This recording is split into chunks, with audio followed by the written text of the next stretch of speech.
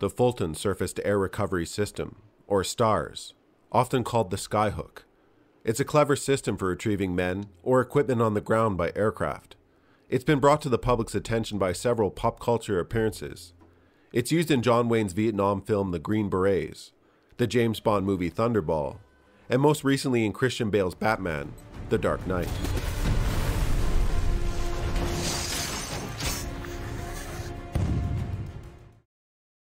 Of course, its more comical and sensational use comes from modified versions for the video game universe.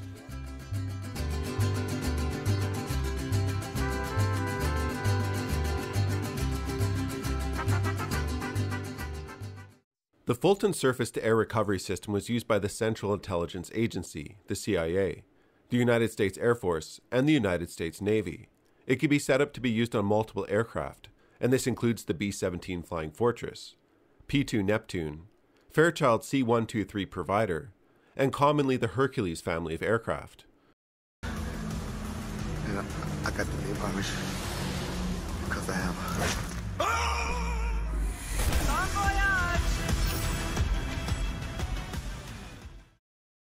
The system may seem like a far-fetched idea, destined to never get past the drawing board, but it did work, and despite appearing high risk, it was relatively safe. The Skyhook comes in a package usually dropped by an airplane, and this could include a life raft. The package contained an overall-type harness that was attached to a high-strength nylon line. A small helium bottle would inflate a balloon tethered to the nylon line and suit. The balloon would float up into the sky 500 feet, or 150 meters. An aircraft would fly into the line with two tubular steel horns, 30 feet, 9 meters long, and spread at a 70-degree angle from its nose. Deflector cables were strung between the nose and the wingtips to prevent the line from becoming tangled in the propellers in the event the plane missed the balloon with the horns. The area of line the plane was to intercept was marked by a bright mylar marker placed at the 425-foot, 130-meter level, which the aircraft targeted. For night recoveries, battery-powered lights were used to mark the line.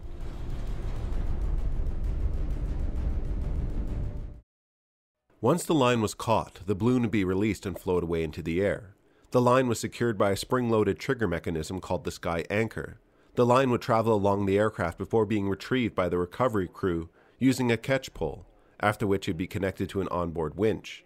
Entrance into the aircraft depended on the plane used. This could be through the main cargo doors, or through a hatch on the belly of the aircraft.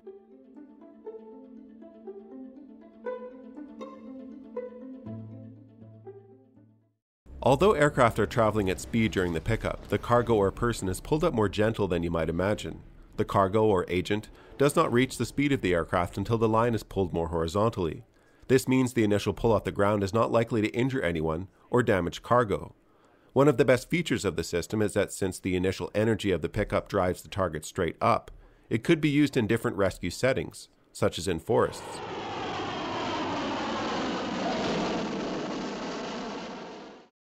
This type of technology has actually been around for a long time. In the 1930s, aircraft would pick up mail bags using a hook. This was handy in locations where landing an aircraft was difficult.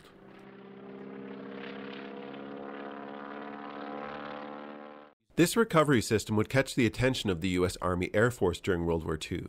The Americans started to look closely at gliders starting in 1941, in response to Germany's successful use of gliders since the very start of World War II. However, American gliders like the Waco CG-4 were not cheap. They cost about $15,000 apiece, too expensive to be used just once. The Army Air Force wanted to be able to efficiently recover these gliders, as well as their crew if necessary. So the mailbag recovery system was modified. In September of 1941, a modified Stinson snagged a 230-kilogram Midwest utility sports glider. The shock to the glider was reduced by reeling out and gently breaking the winch cable during the initial pickup. This reduced the acceleration of the glider.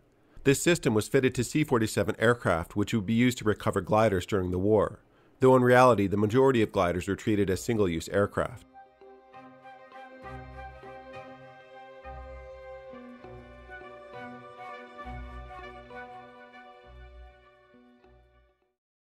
This technology would also be trialed with humans during World War II. In 1943, it was first trialed with sheep, then men. It worked, but it took some skill from the pilot who had to fly fairly low, and it required space clear of trees and obstructions.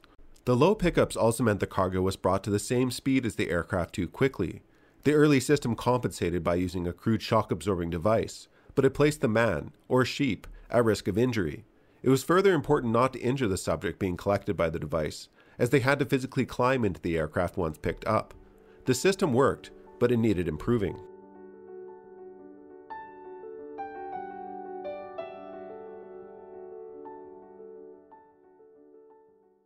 An ambitious engineer by the name of Robert Fulton would take on the challenge in the early 1950s. Fulton had an extensive engineering background, which included work during World War II on an aerial gunnery trainer, which used films projected on a screen. He delivered more than 500 to the Navy and Army Air Corps. After the war, Fulton joined the aviation inventor craze in attempts at making aircraft a household commodity. He worked on a flying car project called the Amphibian. It was an interesting project which allowed a car to convert to an aircraft by adding a modular tail wing unit. The controls remained the same both for flying and driving. Though flying cars never became a practical thing, the concept did set Fulton to thinking about rescue in the event of Americans potentially crash landing their family aircraft in remote locations.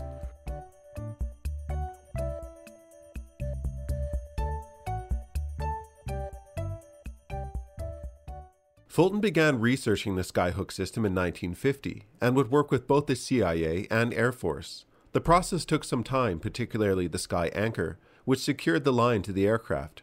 Research included test dummies and some live animals, but no bears.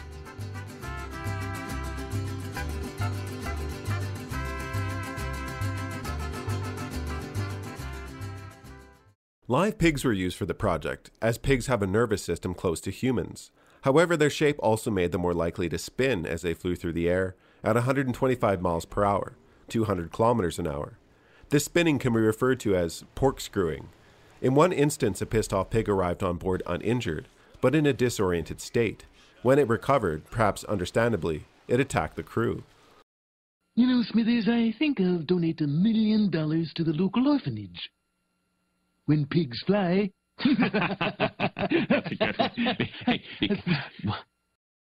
The CIA first used a prototype system for human pickup as early as 1952. It was used in Manchuria in November of 52 to recover a courier who was in contact with anti-communist groups. The mission ultimately failed when Chinese forces downed the low-flying rescue aircraft with small arms fire. This highlighted another issue with air pickups from extremely low altitude. The first human pickup using the new Fulton surface-to-air recovery system took place August 12, 1958, when Staff Sergeant Levi Woods of the U.S. Marine Corps was winched aboard a P-2V Neptune. It was a success. The geometry of the long line made for a slow climb to about 100 feet, or 30 meters, before streamlining behind the aircraft. That being said, it was never completely a comfortable experience. Woods described it as feeling like a kick in the pants. Spinning was an easily solved issue. Extension of the arms and legs prevented such porkscrewing, while the individual was winched on board, which was a joyride of about 6 minutes.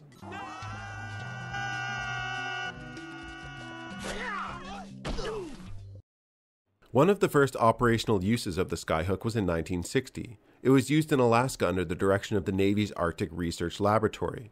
A Navy P-2V Neptune picked up mail from a floating ice island known as Fletcher's Ice Island. Artifacts and geological samples were safely retrieved, including mastodon tusks from an archaeological party on the tundra. The high point of the trials came when the P-2V dropped a rescue package near the icebreaker USS Burton Island. Retrieved by a ship's boat, the package was brought on deck, the balloon inflated, and the pickup was accomplished. Plane swoops down with a skyhook, and it's a real joyride. In 1962, the project had its first successful documented use against an enemy military target. Project Cold Feet dropped 2 agents by parachute on a Soviet drift station in the Arctic, which had been abandoned. These drift stations were often abandoned largely intact, with the Soviets believing they were inaccessible, and they had the benefit of destroying themselves with the shifting ice. However, Skyhook created a unique opportunity to access these otherwise inaccessible research sites. 2 agents departed to be paradropped on the drift station on the 28th of May 1962. The site could be just reached by taking off from a northern Canadian airbase. The agents spent 72 hours on the site. They recovered Soviet equipment which included evidence of advanced research on acoustical systems to detect under-ice submarines.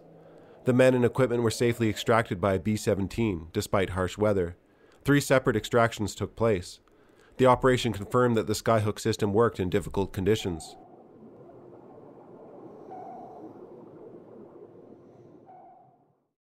In May of 1966, the system was further upgraded. It was successfully used to pick up 2 crewmen at Edwards Air Force Base in California. I don't know. Whoa, shit. That is cool. That is, yeah. Well done, PUBG.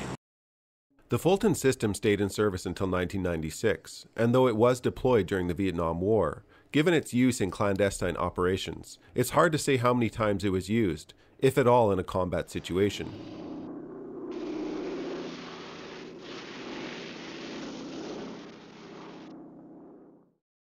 Only one fatal incident was ever recorded while using the system. On the 26th of April 1982, Sergeant First Class Clifford Strickland was picked up by a Lockheed MC-130 while training in Germany.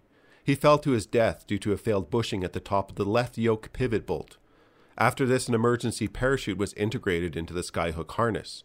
However, the system was already beginning to be phased out.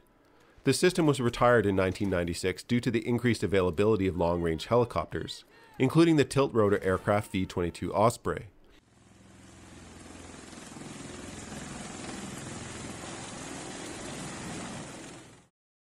Yeah, that's right. My skyhooks saved the day. Alright, I'm Johnny. Thanks for watching this spine stretcher of a video on the Fulton surface-to-air recovery system. I hope all your recoveries are safe ones, and we'll see you next time.